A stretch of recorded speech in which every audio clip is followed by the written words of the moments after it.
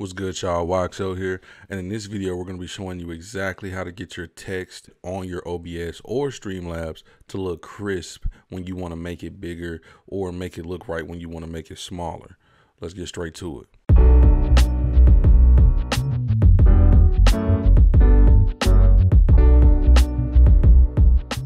So first off, the reason why your text is blurry in the first place is usually because you make the text a certain font size. So let's say, for instance, this right now is default 36.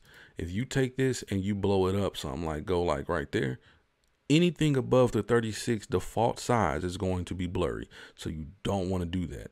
So that's the problem that most people are having. Sometimes their default size might even be smaller than the default 36. It might be on 24, and then they stretch that out and it looks even worse.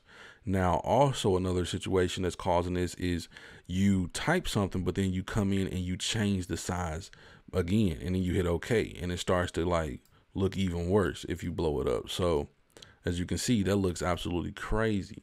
That wasn't even going down to the exact size that it's supposed to be. So if we go back to 72, that's not actually 72 because we already have it blown up.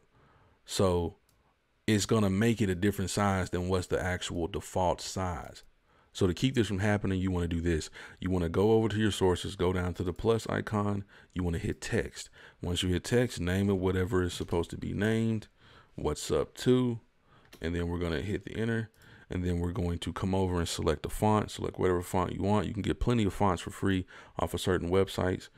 They're wonderful. They got tons and thousands of them, millions probably. So as you can see, by default, it's set to 36 again, and it's already there on 36. So if we type in what's up, this is the perfect font size for 36. Do not stretch it out. Don't do anything to it. It works perfect. Now, delete that if you want to make it a different size. Then what you can do is you can go down, make it 72 size, and then you can go over and then type in what's up. That's the perfect size for 72. And as you can see, it's perfectly crisp. It's not looking all weird and blurry and fuzzy. And then if you even want to make it a little bit bigger, delete that. Go back to the select the font size. It goes up to the max of 72, but that's not the max. You can type in whatever the heck you want to type in. So let's just say we're going to do 100. Then we're going to do that. Type in what's up. And voila, it's the perfect size for 100. So based on what your use case scenario is, you can just do this and it'll keep your text the exact size and, you know, way it's supposed to be. It'll look great, look crisp. And then people will be like, hey, I like how your text looks nice now. It looked a little goofy before. And this is how it's done. If this helped you, let me know by leaving a like and a comment down below. Consider subscribing if you're new. Those three things greatly help out the channel and they're tremendously appreciated. It's been real, and I'll see you in the next one. Peace.